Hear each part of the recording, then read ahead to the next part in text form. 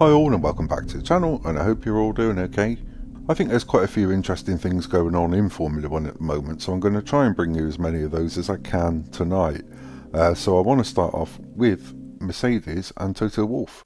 So Mercedes team principal Toto Wolff appears to be looking at either Max Verstappen or Carlos Sainz as a potential replacement for Lewis Hamilton. Speaking after the Miami Grand Prix, he said, "I think we want to take our time, see where Max's thinking goes, and at the same time monitor the other drivers.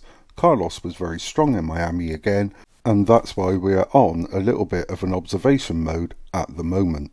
But he also admitted that his team are weeks away from providing updates to Hamilton and Russell's cars. Wolff said, "I think we know what to do in terms of what they are bringing to the car. You can't really rush it because you've got to get to the point where you say, now it's good to be released into production, and once that part comes, they need to be sorted. So this is a matter of many weeks."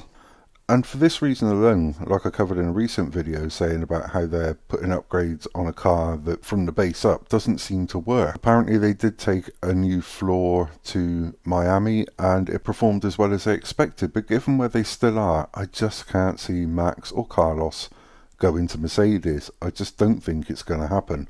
Again, we'll see.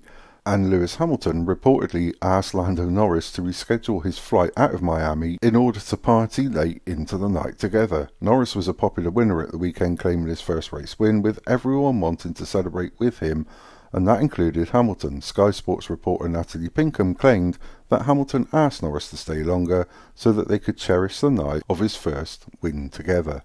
And going by some of the pictures, I think they did have quite a good party.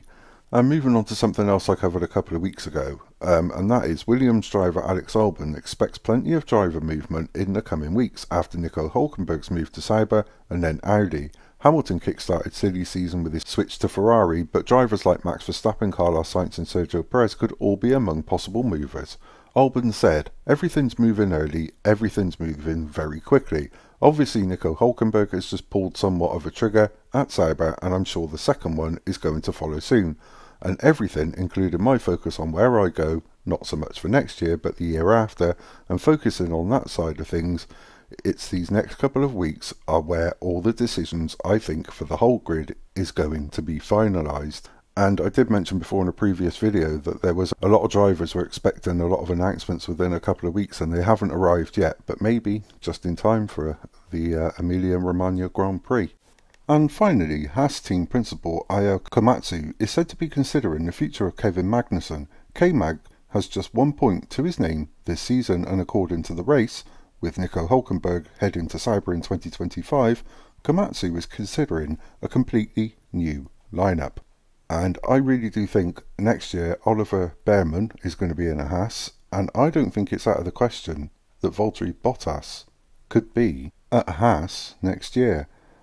But anyway, if you've got any suggestions or thoughts or ideas on what you think is going to happen during silly season, please let me know in the comments, because this is going to be quite exciting, I think, once silly season does finally unfold. But anyway, that's all I got for you this evening. Again, I really do want to thank you so much indeed for your comments, your likes and your shares.